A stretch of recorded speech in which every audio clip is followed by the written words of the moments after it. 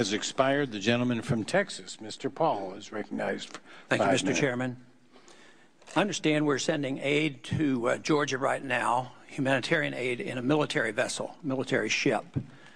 If we're not the provocateurs, why would we use a military ship instead of a non-military ship? What's the purpose of that if it isn't to provoke? We have used military ships to provide assistance after the tsunami in Asia. We've used military planes to provide humanitarian assistance. So it's actually fairly standard procedure, not any kind of provocative act at all. And we didn't regard it as a provocation. Certainly, it is perfectly normal to have relations with Georgia to deliver humanitarian assistance in a standard way. It is, after all, the Russians who have crossed an international border to attack Georgia, not the other way around. Let me have you pause for a minute, because obviously there's a disagreement on that. Certainly in world press, there's a lot of disagreement on who did the invading first, but we'll not settle that here.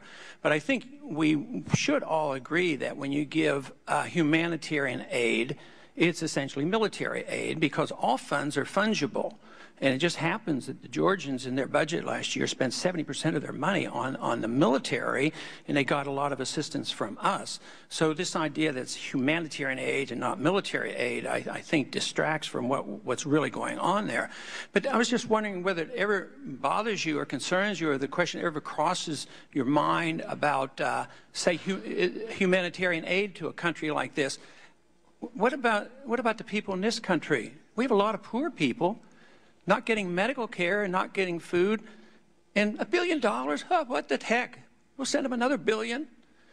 Does it ever cross your mind that maybe that should be helping our people here? And this is getting us into trouble. This isn't helping us. This is making us less safe. This is part of this empire. You might refer to it as our sphere of influence, but everybody knows it's our empire. But does it ever cross your mind that everything that we do over there and every nickel you take, you're taking it away from some poor people in this country that could have been helped? I don't think of it that way, no, sir. Secondly, as a matter of fact, Georgia did not attack Russia. There is no question about that. Russia attacked Georgia. Georgia sent in its forces into a part of Georgia, the breakaway province of South Ossetia. Those are the basic facts.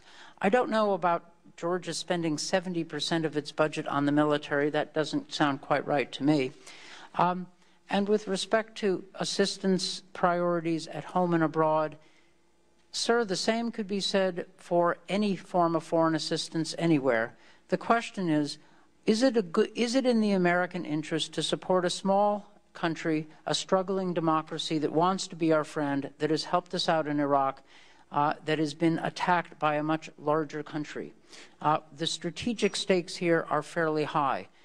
The administration believes it is in our interest to support Georgia, to help it get on its feet, to prevent Russia from drawing a new line in Europe and claiming a sphere of influence.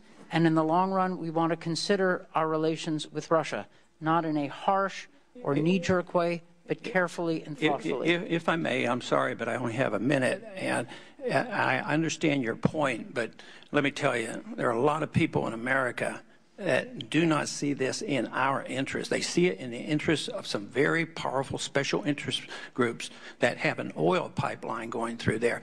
Matter of fact, most Americans couldn't even find Georgia on a map, and to convince them that this is crucial to spend all this money provoking the Russians, leading us into another conflict that we're not even capable of handling militarily now unless we use some very big bombs.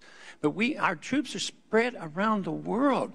And this has been exactly the plan of some of our enemies, to do exactly this and bring us to our knees. And all we do is proceed to continue to spend and spread our troops around, diminishing our ability to take care of our people here at home. And I yield back the balance of my time. Time is yielded back. The gentleman from Massachusetts, Mr. Deland, is recognized.